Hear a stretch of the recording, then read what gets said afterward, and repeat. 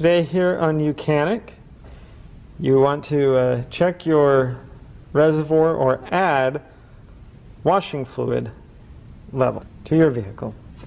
This is washing fluid. Generally, blue cap is washing fluid. You got the reservoir down here. We would just pop this cap, and you got coolant in there. Pop this cap, pour the coolant in. Generally, it might have a line on it sometimes, but you just fill it up and then put the cap back on.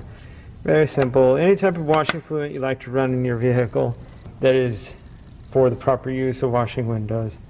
That is how you check level and or add washing fluid to your vehicle in a Hyundai Sonata.